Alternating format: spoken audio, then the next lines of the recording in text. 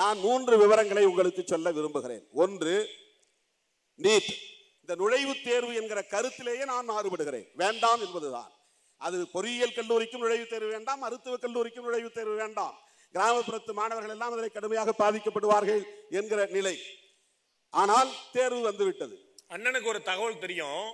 கடந்த ஆண்டு அண்ணா பல்கலைக்கழகத்தில் பொறியியலுக்காக 1ஆம் ஆண்டு மாணவர்கள் தேர்வு எழுதி முடிவு வெளியிடும் போது நம்ம ஊர்ல பொறியியல் படிக்கிறதுக்கு நுழைத்தேர்வு கிடையாது, நம்ம கேன்சல் பண்ணிட்டோம். அதனுடைய விளைவு என்ன பாருங்க. கடந்த ஆண்டு அண்ணா பொறியியல் பல்கலைக்கழகத்தில் ஒட்டுமொத்தமா தமிழகம் முழுக்க தேர்வு எழுதி பாஸ் ஆனவங்க விகிதம் வெறும் 50%. 50 ஃபெயில். அப்ப நம்ம எந்த மாதிரியான எண்ணத்தை ஏற்படுத்தியிருக்கோம், எந்த மாதிரியான தயாரிப்பை ஏற்படுத்தியிருக்கோம்? நன்றாக படித்த மாணவர்களை நாங்கள் தேர்வு செய்துதான் பொறியாளர்களாக்குவோம் அல்லது மருத்துவர்களாக்குவோம் என்கிற அந்த கருத்தே தவறு. எல்லா மாணவர்களையும் எம்பவர் பண்ணணும். எல்லா மாணவர்களையும் பள்ளிக்கூடத்திலிருந்து அனைவரையும் தகுதியுள்ளவர்களாக்க வேண்டும். நிறைய பள்ளிக்கூடங்களை தரங்க, நிறைய பள்ளிக்கூடத்துக்கான கட்டமைப்பு வசதிகளை பெருக்குங்க. மாவட்டந்தோறும் ஏன் இந்தியா முழுவதும் மருத்துவக் கல்லூரிகளை திறக்க மத்திய அரசு நிதி ஒதுக்கீடு ஏன் செய்யக்கூடாது? இல்ல, இது மத்திய அரசாங்கம் மருத்துவக் கல்லூரியிலிருந்து இன்றைக்கு தனியார் கல்லூரிகள் பெருகிவிட்டன என்கிற காரணத்தால் அவர்கள் மாணவர்களிடமிருந்து ஏதோ வசூல் செய்கிறார்கள் என்கிற காரணத்தால் இதை நாங்கள் நெறிப்படுத்துகிறோம் என்று சொல்லுகிற மத்திய அரசு ஏன் அரசுடைமையாக்குங்கள்? தனியார் கல்லூரிகளை எல்லாம் அரசுடைமையாக்குங்கள், மருத்துவக் கல்லூரிகளை எல்லாம் அரசுடைமையாக்குங்கள். மாவட்டந்தோறும் இந்தியாவில் இருக்கிற 500 மாவட்டங்களிலும் மத்திய அரசாங்கமே மருத்துவக் கல்லூரிகளை உருவாக்கட்டும். ஏன் ஒரு கல்லூரிக்கு 50 இடம் என்று நிர்ணயிக்கிறீர்கள்? ஏன் ஒரு கல்லூரிக்கு 100 இடம் என்று நிர்ணயிக்கிறீர்கள்? ஒவ்வொரு கல்லூரியிலும் 200 மாணவர்கள் படிக்கக்கூடிய அளவுக்கு விசாரமாக நீங்கள் ஏன் திட்டம் வகுக்க கூடாது? இந்தியாவிலேயே அதிகமான பொறியியல் கல்லூரிகள் கொண்ட மாநிலம் தமிழகம். அது தனியார் கல்லூரிகள். தனியார் கல்லூரிகள் நம்முடைய முனைப்பில் நடந்திருக்கு, மாநில அரசாங்கத்தினுடைய முனைப்பில் நடந்திருக்கு. இந்தியாவிலேயே அதிக மருத்துவக் கல்லூரிகள் இருக்கிற மாநிலம் தமிழ்நாடு. இந்தியாவிலேயே அதிக கல்வி, உயர்கல்வியை மேம்படுத்தி இருக்கிற மாநிலம் தமிழ்நாடு. நாங்க உருவாக்கி வைப்போம். இவங்க நேஷனல் பேர்ல வேற மாநிலத்தில் கொண்டா வந்து இங்க படிச்சு போவான். மாநில அரசாங்கம் செலவு செய்கிறது. மாநில அரசாங்கம் மருத்துவக் கல்லூரிகளை பெருக்கி வைத்திருக்கிறது, உயர் கல்வியை பெருக்கி வைத்திருக்கிறது. மிக உயர்ந்த கல்வி, மருத்துவக் கல்வி வேறு எந்த மாநிலத்திலும் கிடையாது. வேறு எந்த வெளிநாடுகளில் படிக்கக்கூடிய உயர் மருத்துவ கல்வி இன்றைக்கு தமிழ்நாட்டிலே இருக்கிறது. இதற்கான இன்ஃப்ராஸ்ட்ரக்சர், கட்டமைப்பு வசதிகள் தமிழ்நாட்டு அரசாங்கத்தினுடைய நிதியிலிருந்து உருவாக்கப்பட்டிருக்கிறது. ஆனால் இவர்கள் இந்தியாவுக்குள்ளதான் தமிழ்நாடு இருக்கிறது, அதனால் குஜராத்தி வந்து படிப்பான், அதனால் மராத்தி வந்து படிப்பான் என்று எங்கள் உழைப்பில் உருவான கட்டமைப்பு வசதிகளை சுரண்ட பார்க்கிறார்கள். கிராமப்புறத்திலிருந்து வரக்கூடிய மாணவன் தமிழ் மீடியத்தில் படிச்சுட்டு வருவான். நீங்க கல்வி சிபிஎஸ்இ ஒரு பாடத்திட்டம், மாநில கல்வி ஒரு பாடத்திட்டம், இது இல்லாம இன்டர்நேஷனல் எஜுகேஷன் முறையில ஒரு பாடத்திட்டம், வெவ்வேறு வகையான டிஸ்பாரிட்டிஸ் இருக்கு. இந்த டிஸ்பாரிட்டிஸ் இருக்கிற இடத்துல கேள்வித்தாள் மட்டும் ஒன்னா வரும். நீட்டுக்கு எப்படி எழுதுவான்? இந்தியாவில் எந்த மாநிலம் பாதிக்கப்படாம அது எப்படி தமிழ்நாடு மட்டும் பாதிக்கப்படுதுன்னு கேக்குறாங்க. இந்தியா முழுவதும் பாதிக்கப்படுதுன்னு சொல்றோம். மாணவர்களை போட்டு கசக்குகிறார்கள். 10ஆம் வகுப்புலையும் பப்ளிக் எக்ஸாம், 11ஆம் வகுப்புலையும் பப்ளிக் எக்ஸாம். இதை விட ஒரு கொடுமை வேற என்ன இருக்க முடியும்? பரீட்சை ஒரே ஒரு 12ஆம் வகுப்புல மட்டும் பொது தேர்வு வை. அப்படி மக்கள் கேட்கலங்கிறதுக்காக மக்கள் ஒத்துக்கிட்டாங்கன்னு அர்த்தமா? நான் வந்து இங்க எனக்கு ட்ரெயின் விடுங்கன்னு நான் கேட்கிறேன், ட்ரெயின் விடல. நீ ஷேர் ஆட்டோவில் தான் போகணும்னு கொண்டாந்து வண்டியை நிறுத்துறீங்க, அப்புறம் ஷேர் ஆட்டோவில் தான் நான் ஏறிட்டு போவேன். எனக்கு நீட்டு வேண்டாங்கிற, நீட்டு கொண்டாந்து நீ திரிக்கும் போது மாணவர்கள் எழுதுதான் செய்வாங்க. பாண்டே சொல்றார், போன வருஷத்தை விட இந்த வருஷம் 25,000 மாணவர்கள் அதிகமாக இருக்கிறாங்க அப்படின்னா மக்கள் ஏற்றுக்கொள்கிறாங்கன்னா அது தேவை, அது ஒரு நீடு, அது ஒரு நெசசிட்டி. அதை நீ திரிக்கும் போது நான் வேணாட்டு புறக்கணிச்சு போயிட முடியுமா? அதையும் ஃபேஸ் பண்ணுவோம். நீ எவ்வளவு மோசமான தேர்வை கொண்டு வந்தாலும் ஃபேஸ் பண்ணுவோம். ஆனா அது வேண்டாம். இரண்டாவதாக, நான் காவேரி மேலாண்மை வாரியம் நடுவர் மன்றம் இறுதி தீர்ப்பு தந்தது. அது 2007க்கு பிறகு 2013 கெசட்ல வருது.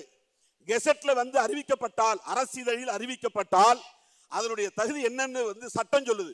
ஒரு நடுவர் மன்றம் தீர்ப்பளித்து அது கெசட்டில் வெளியாகிவிட்டால் அது சுப்ரீம் கோர்ட் டிகிரிக்கு சமமானது, இறுதி தீர்ப்பாணைக்கு சமமானது. It is equal to supreme court degree. சட்டம் சொல்லுது. அப்படின்னா டிகிரினா அதுக்கு மேல நீ மேல்முறையீடு போகக்கூடாது, அதான் ஃபைனல். அதை வந்து இம்ப்ளிமெண்ட் பண்ணணும். அப்ப நியாயமா மத்திய அரசு உச்ச நீதிமன்றத்தை மதிப்பதாக இருந்திருந்தால், நடுவர் மன்றத்தை மதிப்பதாக இருந்தால் உடனே அதை நடைமுறைப்படுத்தி இருக்க வேண்டும்.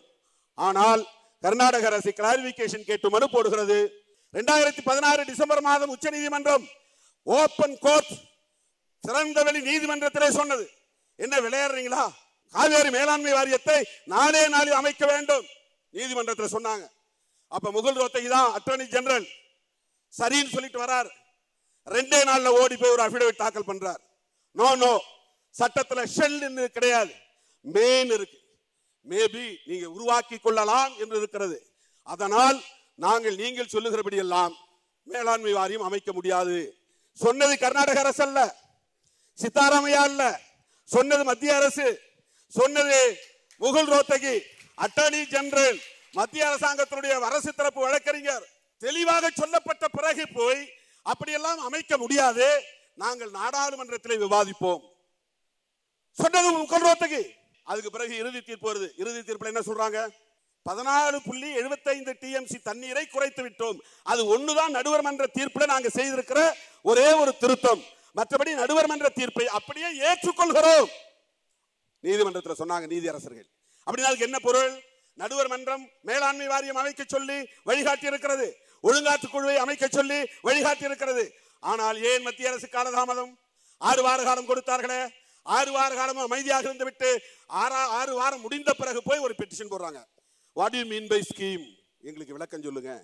கர்நாடக சட்டப்பேரவை தேர்தல் நடப்பதனாலேயே தமிழ்நாட்டுக்கு செய்ய வேண்டிய ஒன்றை, சட்டப்பூர்வமான ஒன்றை, நீதிமன்றம் அளித்த தீர்ப்பை நடைமுறைப்படுத்தாமல் தமிழகத்திற்கு மிகப்பெரிய துரோகத்தை மத்திய அரசு இழைத்திருக்கிறது. இது காவேரி மேலாண்மை வாரியத்திலே. மூன்றாவதாக ஒன்று, 15வது நிதி குழு, நிதி ஆணையம் பரிந்துரை செய்ததில் தென்னிந்திய மாநிலங்களுக்கு இதுவரையில் வழங்கப்பட்டு வந்த நிதி மிகப்பெரிய அளவில் குறைக்கப்பட்டிருக்கிறது. எந்த அடிப்படையில் என்றால் 1971ஆம் ஆண்டு மக்கள் தொகை கணக்கெடுப்பின் அடிப்படையில் இதுவரையில் மக்கள் தொகை அடிப்படையில் நிதி ஒதுக்கீடு செய்யப்பட்டு வந்தது. அது ஒரு வரையறை, சரி. 71க்கு பிறகு இந்திரா காந்தி அம்மையார் ஆட்சியில் இருந்த காலத்தில் ஃபேமிலி பிளான் வருகிறது, குடும்ப நலத்திட்டம். இத மிகச் சரியாக இம்ப்ளிமெண்ட் பண்ணிய மாநிலங்கள் தென்னிந்திய மாநிலங்கள், வட இந்திய மாநிலங்கள் இம்ப்ளிமெண்ட் பண்ணல. அதுல மிக குறிப்பா தமிழ்நாடு அந்த குடும்ப நல திட்டத்தை 100 விழுக்காடு வெற்றிகரமாக நடத்தியது.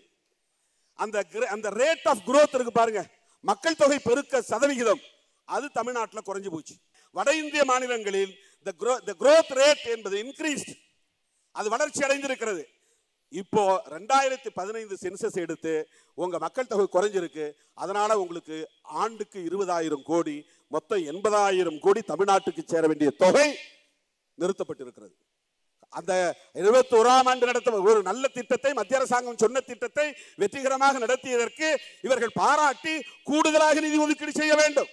நாங்கள் சொன்ன திட்டத்தை, மத்திய அரசாங்கத்தின் திட்டத்தை வெற்றிகரமாக நடத்திய மாநிலங்கள் இந்த மாநிலங்கள் தான், எனவே பாராட்டுகிறோம் என்று கிரேஸ் அடிப்படையில் நிதி ஒதுக்கீடு செய்திருக்க வேண்டும். ஆனால் 1971 மக்கள் தொகை கணக்கெடுப்பை இப்போது விட்டுவிட்டு இவ்வளவு நாளாக 14th ஃபைனான்ஸ் கமிஷன் வரையிலும் 71 census, 15th finance கமிஷன்ல 2015 census, 2011 census. இந்த 11 சென்சஸ் எடுத்ததனால இன்னைக்கு நமக்கு மிகப்பெரிய அளவில் நிதி குறைக்கப்பட்டிருக்கிறது. இது தமிழ்நாட்டுக்கு செய்யப்பட்டிருக்கிற 3வது துரோகம். இன்னும் பட்டியல் நீளும். இந்த அளவில் இப்போது நிறைவு செய்கிறேன். நன்றி, வணக்கம்.